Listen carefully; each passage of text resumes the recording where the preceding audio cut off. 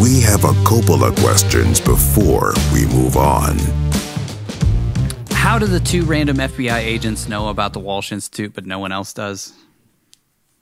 I don't know. I really don't. Like, maybe it's their pet project, but they don't tell their boss around it. Or the only thing that made sense is like, well, maybe they were like surveilling this thing in some sort of like secret op of some sort, and they found the Walsh Institute in the process, and they just kept it to themselves. I have no fucking idea. Doesn't make any sense at all. Like, unless she was like a CIA agent or something, it doesn't make any sense to me. Why? Why did her and Tito know about this place, and that's it? Hollis and Tostito. Why not just kill the prisoners of Erewhon, since it's wasting like tons of valuable resources, and they're just they're all off the grid anyway. They're all off the grid. Nobody knows about this place. Amnesty International doesn't have any idea that this is happening. Why don't you just fucking kill them? Just bring them in there and kill them. Because they got to have something for the Zodiac Killer to do as the warden of that place. It's the guy who played the warden. Who's the Zodiac Killer? Zodiac Killer from Zodiac. Who's also he's been the husband in Fargo. Fargo. Yeah. Which there's two. The FBI agent is the guy who gives the money for the trade-off in Fargo as well. Okay, so yeah, no answer to that one, I guess. I have a feeling a lot of these will be no answer. Why would they leave Castor unguarded at the Walsh Institute, even if he was in a coma? People do wake up from comas like 99% of the time. And also, that was one of mine. And also, like, why even just leave him? Why not just kill him? Like, I thought maybe they were like keeping him alive so that they could put the face on it. But they had Sean's face in a jar, so they didn't need Castor around anymore. Oh, that's true. They could have just killed him after that. Yeah. And one of mine to go along with that is like, how did he go from being in a coma, vegetative state to just waking up? She put that cigarette out on him, man. Triggered some family memories. Jack Nicholson and drag. Yeah. How did Castor find out who the two FBI agents were that knew about the secret mission? Like, I mean, even if he woke up and he kills everybody that's at the Walsh Institute, but then how does he know about the FBI agents? Did they just show up? I don't know. Maybe. Check on stuff? I don't know. Yeah. And he rounds everybody up. And he gets the surgery done. And he's just fine the next day. Yep. The next day, just walking around, just totally fine. I wondered if they went and abducted the doctor and then had the doctor call our crack team of FBI ops agents, and that makes sense. Had them come in. I mean, it really doesn't make any sense at all. Yeah, maybe he interrogated the doctor and found out who else knew, and then had all his guys go round him up so he could kill them all. I mean, you know, if this was Mythbusters, I'd say that one's plausible. I'm just trying to make logic of a movie that doesn't have a lot of logic written into it. Why was Pollux at Dietrich's place looking through the window? Was he the rival? Was he the rival that Castor was talking about? Because he's talking about, like, we're going to take out all the rivals.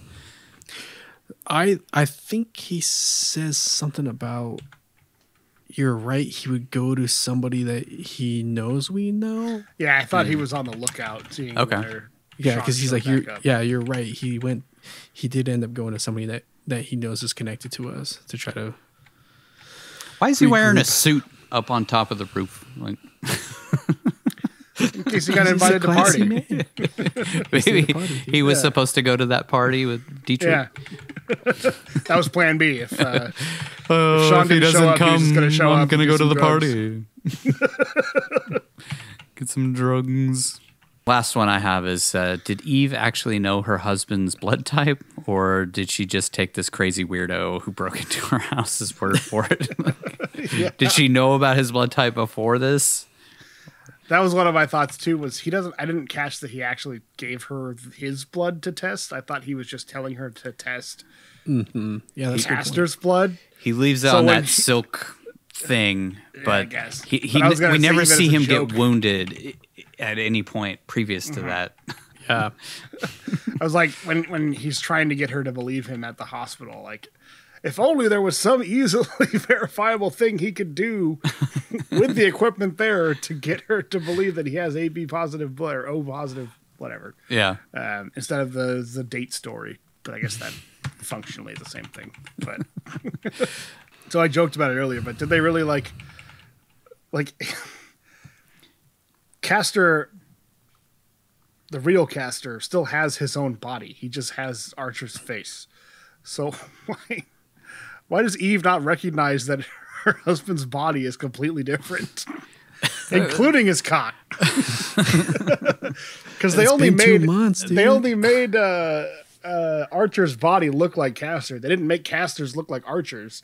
I mean, I guess they did when they did the procedure. Yeah, I guess maybe the doctors did it in their procedure. In that one night when they did it all to get him fixed up. So I guess that's all it takes, man. It's just it's magic. But like everything, did they scope the penis too? And I'm guessing, yeah. They had to do scans. Let's say hypothetically, Castor Troy had a huge penis, but Sean Archer didn't. When he went back, do you think he would just keep Castor Troy's penis? Yeah. Well, like, I just got my marriage back. I'm not gonna. He didn't keep the abs, so no. Yeah. Oh my god! This movie would have worked better if they just done like mind swapping. Like they're gonna use sci-fi tech anyway. Just have it like you could download your brain into a computer. Then you couldn't say face upload that off, face off, face off. 26 times. That one's plausible. I guess they sculpted the penis.